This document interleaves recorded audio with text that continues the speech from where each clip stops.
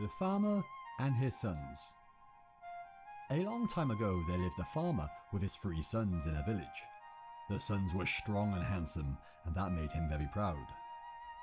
They were idlers and spent most of their time roaming about in the village. They considered it below their dignity to work in the fields with their father. The poor father did his utmost to impress upon them the necessity of hard work, but to no avail. He was very heartbroken at their behaviour. If they do not work, he thought. It was such a terrible thought for him as he took to bed. His sons did their best to save his life, but he did not improve. At last the doctor told them that he was on the brink of death. Even on his deathbed, the old farmer was thinking about his sons. Suddenly, an idea came to his mind.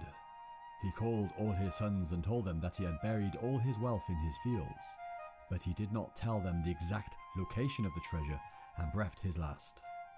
After his death, the sons went to the fields and began digging up the earth. They dug day in and out but found no treasure. Disappointed, they thought that they should do something with the land, and so they sowed their fields. That year they reaped a rich harvest and sold it in the market at a good price. One night, when they were counting their earnings, one of the sons realised that it was the treasure their father had promised them. He shared it with the others.